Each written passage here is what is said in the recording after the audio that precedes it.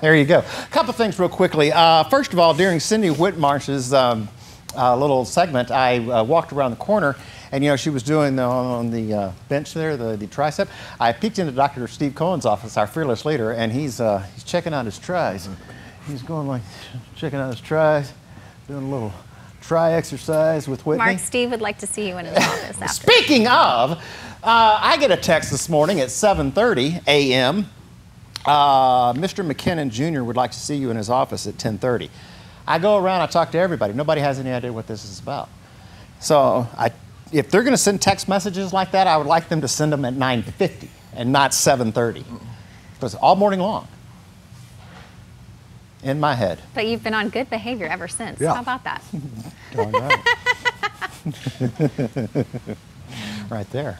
I was on good behavior before. Always. Just a little irritated about something. Tends to happen. 63 is the current temperature. You know what it's about? My meeting? You sure? How about you, Lauren?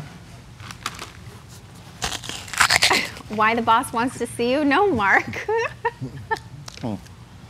Okay, just wondering. It's never good. If I were you, I would focus on the job at hand.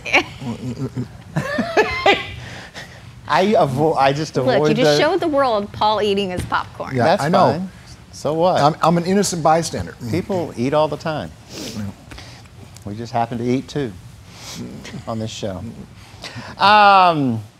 Easterly, northeasterly.